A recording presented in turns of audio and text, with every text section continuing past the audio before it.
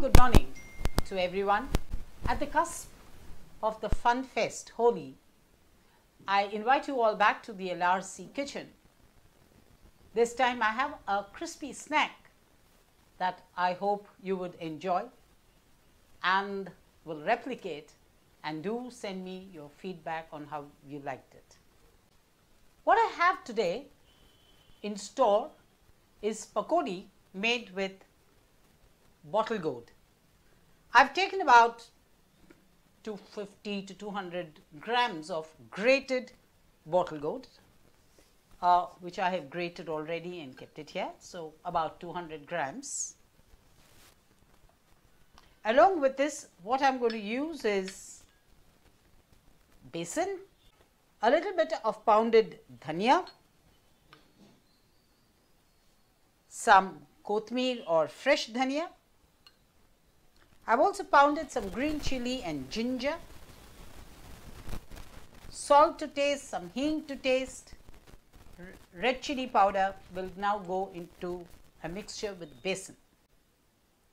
To ensure that it has a crisp finish, I also have some Bombay rava. So, the first step would be to have grated portion of the vegetable. It has some amount of water in it. So, water is one thing that you will avoid unless it becomes very necessary. I am using about roughly 200 grams of chana powder. Also add some chili powder and ginger.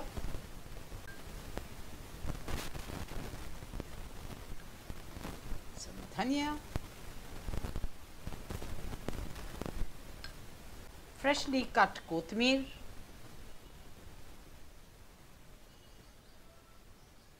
You are free to add even chili pieces, salt to taste,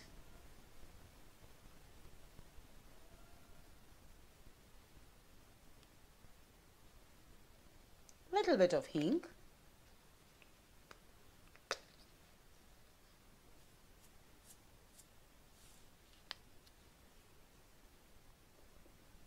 I am adding a bit of red chili powder, this is optional, and again subject to how spicy you want the end product to be. You will see that as you are mixing it up, there is already a certain binding that happens between the besan and the vegetable. This is largely because the bottle gourd has water in it, so you do not have to add extra water. So, I will leave this mixture like this for about 10-15 minutes and then start making the pakodi. This is the consistency at which the mix will be, like a typical pakodi mix. I have added some more besan. As I said, you are free to add a little bit of rava to get it crisper. I have added very little of rava also into this. Now, drop them gently. Another thing is, always have the oil at a boiled level and ensure that it is quite boiling when you have the pakodi mix put into the oil. Needless to say that I had put on the stove and the oil was heating up when the mixture was getting ready.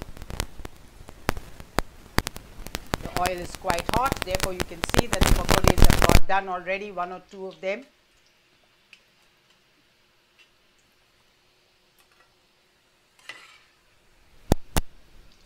When they get to this color consistency, you can remove them. Once they turn golden brown and they are not as yellow like this, it can last for minute or so more. Another variation of this could be, and I think I have shown you once earlier, that you could use a sweet pumpkin. You can make a mixture of multiple vegetables, sweet pumpkin, regular ash gourd, snake gourd, bottle gourd, mix all of them with the besan and make a mixed vegetable pakodi. Yes, this is just about as golden brown as I would like it to be. Ensure that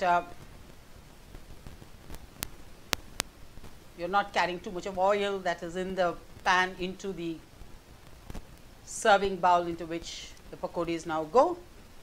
Put them on tissue paper so that the remains of oil can be absorbed by the paper.